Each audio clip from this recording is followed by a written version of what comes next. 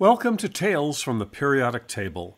I'm your host, Ron Hipschman, and today we're going to talk about the element europium. I have a sample of it right here in this glass vial. Maybe a little bit hard for you to see, so let me magnify it a bit. I put it on the scanner for you to give you a higher resolution view. It's a shiny silvery metal when kept inside the glass vial. But if you expose it to the air, europium quickly forms a greenish oxide coating. Here we see the beautiful periodic table produced by Theodore Gray. As I've mentioned in previous episodes, Theo has written one of my favorite books called The Elements, which I encourage you to go and pick up. Check out his fantastic website, periodictable.com. Europium is the 63rd element in the periodic table. Its atomic number is 63 because that's how many protons are in its nucleus, and that is what distinguishes it as a unique element. In 1896, French chemist Eugene Anatole Demarçay suspected samples of the recently discovered element samarium, the previous element in our web series, were contaminated with an unknown element. 5 years later, in 1901, he was able to isolate the hidden element. He named it europium, and for once, I don't think I need to explain the origin of the name. For the long and tortuous route to the discovery of samarium, see the previous episode in this series. One source of the earlier rare earth elements is the mineral monazite. Monazite is a phosphate with lanthanum, cerium, praseodymium, and neodymium as major substituting elements. It's usually found in the form of a sand with other constituents. India, Madagascar, and South Africa have large deposits of monazite sands. Another mineable source of many rare earths is the mineral bastnasite, which is a carbonate fluoride with lanthanum, cerium, praseodymium, or yttrium as major substituting elements. Both monazite and bastnasite are mined for europium and other rare earth elements. One last mineral has the coolest name, xenotime. This is normally a yttrium orthophosphate, but other elements can take the place of the yttrium, including europium. Let's take a look at the rare earth content of the previous three minerals. You can see from this table, europium is not a common element and is quite rare even among the rare earths, accounting for only 0.1 to 0.2% of bastnasite, 0.05 to 0.16% of monazite, and only 0.2% of xenotime.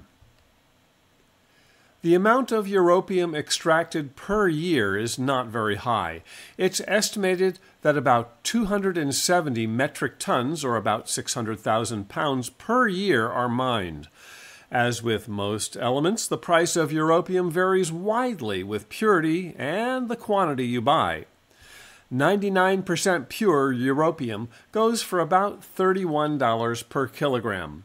Much cheaper than I'd expect given the small quantities mined and refined. That may have to do with the fact that the applications of this rare earth are limited, as we'll see, so not much is needed. Whether or not it's needed, it's still refined from all the other rare earths as a byproduct. Europium belongs to a row of elements known as rare earth metals, or lanthanides, since lanthanum is the first element in this periodic table row. Europium is the 7th element of this series. Technically, both scandium and yttrium are also included in this group since they're both members of the same periodic table column. Both the lanthanide row and the actinide row below it actually fit in the two spaces after barium and radium. But if we displayed the table in this fashion, it becomes too long and unwieldy. Publishers don't appreciate this aspect ratio in a table or diagram. It makes it difficult to fit aesthetically in a book or on a poster. The element europium is fairly uncommon in the universe. It's almost rare enough to be truly a rare earth. Coming in as the 75th most abundant element in the universe by mass. That's about 0.5 parts per billion. At 68th, europium is extremely rare in the Sun too, also at 0.5 parts per billion. It's the 69th most abundant element in meteorites, about 60 parts per billion. Surprisingly common compared to everywhere else, but still pretty rare. In the crust of the Earth, it's the 52nd most common element, almost 2 parts per million, about the same as uranium at 1.8 parts per million, directly to its left on this chart. Europium is the 75th most abundant element in the oceans, virtually non-existent at 0.13 parts per trillion. And lastly, and not surprisingly, there's no europium in us. This complicated version of the periodic table shows the evolution of the elements through the history of the universe. Here, you see each element square with a tiny chart of its own, showing that element's growth over the age of the universe by various processes. Europium is here. I understand this looks complicated, but let's look at just europium a little closer. The horizontal axis of this square represents time, from the Big Bang to now. The vertical axis shows the proportion of europium created by various processes. The majority of europium present today is believed to be produced in supernovae, the yellow area. A fifth or sixth is produced in dying low-mass stars, the magenta area, and a small amount, that green sliver on the top, is produced in neutron star mergers. Note, the europium produced by dying low-mass stars, the magenta area, doesn't get started until a little bit later in the history of the universe. That's because low-mass stars exhaust their nuclear fuel much more slowly and last a long time before they start dying. Each element has many different forms.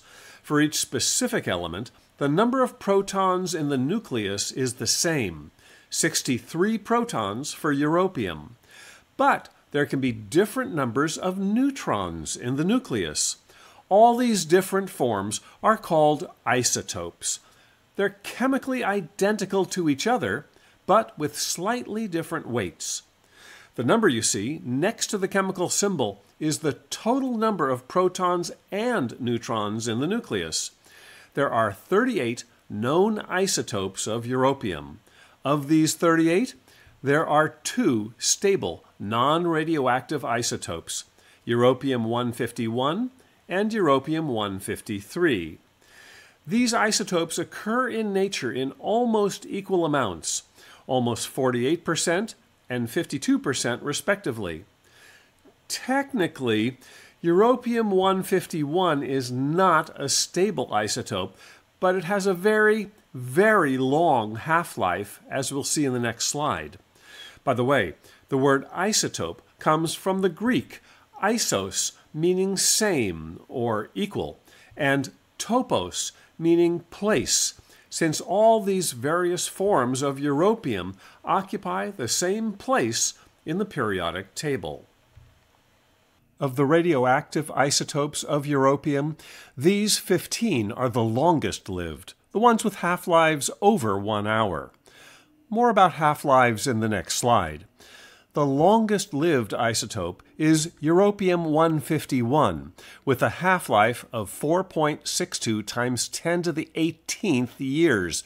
That's 4.62 million years, or almost 335 million times the age of the universe. you see that extremely little of this isotope has had enough time to decay significantly, which is why it still makes up almost 48% of naturally occurring europium. If you had a 1 kilogram sample of pure europium-151, you'd observe only one atom decaying every 2 minutes on the average. That would be a very challenging measurement to make. There are about 4 septillion atoms in a kilogram. That's a 4 followed by 24 zeros. What's a half-life? This graph shows an exponential decreasing curve. As an example, let's say we start with 1,024 atoms of any isotope from the previous slide. You'll see why I chose 1,024 atoms. Hint, it's a power of 2, and we'll be doing a lot of dividing by 2. If you wait 1 half-life, half of your isotope will decay, and you'll have 512 atoms left. If you wait 1 more half-life, half of that half decays, leaving you with 1/4 of the original 1,024, or 256 atoms. Another half-life, half again as many, or 128 atoms, and so on. Just keep dividing by 2 every half-life. After 10 half-lives, you'll have about 1/1000th of your original amount. By the way, notice there's 1 remaining atom after 10 half-lives. If you waited 1 more half-life, your remaining atom would have a 50-50 chance of decaying in that time. Europium has a medium density at 5.244 grams per cubic centimeter. As a reminder, water has a density of 1 gram per cubic centimeter. I've put up some more densities for you here. You can see europium is a bit more dense than titanium. Here's a graph of the elements from highest density to lowest density. When I do this talk with an actual audience, I have a set of blocks so you can feel density for yourself. But we'll have to wait to do this until we're back face to face. My set of blocks have a wide range of densities, with the densest at tungsten, to lead, to copper, to iron, to titanium, to aluminum, to magnesium. I also have plastic and wood blocks, but those are not technically elements. Again, europium's density is 5.244 grams per cubic centimeter, the magenta circle, just above titanium. It has the lowest density of the lanthanide series elements.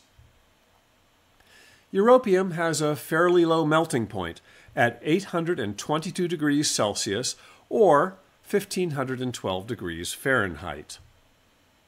It boils at 1,527 degrees Celsius or 2,781 degrees Fahrenheit. That's 705 degrees Celsius above its melting point. Not a huge difference. If we compare the size of the europium atom to that of hydrogen, we'd see something like this. The europium atom is almost 4.4 times the size of hydrogen. Those 2 outer electrons are held fairly loosely. By the way, a picometer is a trillionth of a meter. Atoms are small. Here are atom sizes sorted from largest, cesium on the left, to smallest, helium on the right. Europium has the 8th largest size atom of the elements. All the rare earths are fairly large. I'll mark the other lanthanides in blue. Note how they're all clustered towards the top of the chart. They're all fairly large atoms. Europium is a fairly soft element, coming in at 3 on Mohs scale of hardness, about the same as copper. I've encountered other sources that say it has a hardness similar to lead, which is much softer. Thanks to the YouTube channel Thoisoy, cutting a piece of europium with electrical pliers, it looks to me like the hardness is more similar to copper than lead. Here's a chart of element hardness from the hardest, boron on the left, to the softest, cesium on the right. Europium, with a hardness of 3, is pretty soft, about the same as copper, as I mentioned previously. Europium has the 5th highest rate of thermal expansion, about 35 parts per million per degree Celsius. This means that if you had a 1 meter long bar of europium and you heated it by 1 degree Celsius, it would get longer by 35 millionths of a meter, or about 1 or 2 hair widths. Europium expands 1.5 times as much as aluminum and 3 times as much as iron. Here's the periodic table of the spectra. Europium has a weak set of emission lines, except for some stronger blues. When you put europium in a flame, it creates the oxide with a beautiful red flame test color. This surprises me given the lack of strong red emission lines we saw in the previous slide, but the oxide is not the same as the pure metal. Let's take a look at a few applications of this rare earth element. One notable quality of europium salts, in this case europium sulfate, is that they can be made to fluoresce. Under white light, it's a clear whitish powder. Under ultraviolet light, europium sulfate glows a bright red. It also glows red when excited by colliding electrons. We can make use of that. Europium not only fluoresces, it's also an ingredient in glow-in-the-dark phosphorescent powders. These are available from one of my favorite geek websites, United Nuclear. Remember when TVs used to look like this? Europium phosphors play an important role in making color televisions. Europium is especially good at glowing red. Most color TVs of this type contained from 1/2 to 1 gram of europium oxide. Here's how it worked. Electrons boiled off the heated cathode in the neck of the tube are accelerated, focused, and bent to strike red, green, and blue phosphors coated on the inside surface of the tube's face. Those phosphors are coated in stripes or dots on the inner surface of the tube. Combining the red, green, and blue colors creates the appearance of any color from where we sit watching the television. Europium phosphors made this possible. The same phosphors are coated on the inside of glass tubes of fluorescent lamps. By varying the amounts of each color phosphor, the manufacturer can change the quality of the light produced, from warm white to cool white to daylight. Incorporate those phosphorescent powders into inks, and you make money harder to counterfeit. When placed under ultraviolet light, complicated parts glow in specific colors. Appropriate that the red glowing europium phosphors are part of this €50 note. This doesn't make it impossible to counterfeit, just harder and more expensive. There are other anti-counterfeiting devices also built into bills, especially the larger denominations. Europium-doped lasers can emit a red beam. Here you see a europium-doped glass rod excited with a green laser. One last glowing thing, a mineral called blue john, found in England, can have a slight impurity of europium that causes it to glow an eerie blue color when illuminated with ultraviolet light. CaF2, or calcium fluoride, is called fluorospar.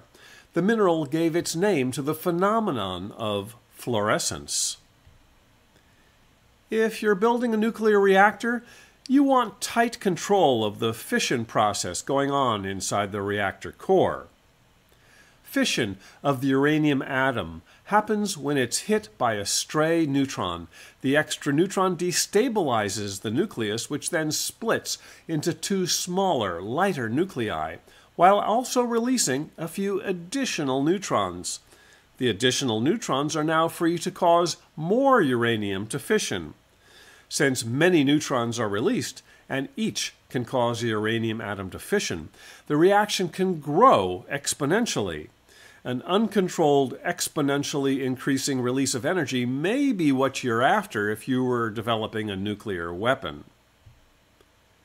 If you're after something more controlled, you need to absorb a critical number of neutrons to generate energy in a more even and continuous fashion. Some elements, like cadmium, europium, and other rare earths, are very good neutron absorbers. In a nuclear reactor core, control rods made of these absorbing elements are interspersed among the uranium fuel rods. Pulling the rods out of the core allows more neutron reactions to take place, heating up the core. You use this heat to generate steam to turn turbines. Pushing the rods into the core slows the reaction, cooling the reactor. Your body does not use europium, but it's relatively non-toxic compared to many other metals. As usual, we'll end this talk with Mary Soon Lee's elemental haiku about europium. Defending euros, contained in every banknote, glowing in UV.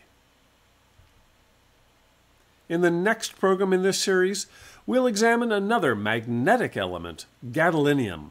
I hope you'll join me. I'm your host, Ron Hipschman. Thank you for watching this Tales from the Periodic Table program about europium.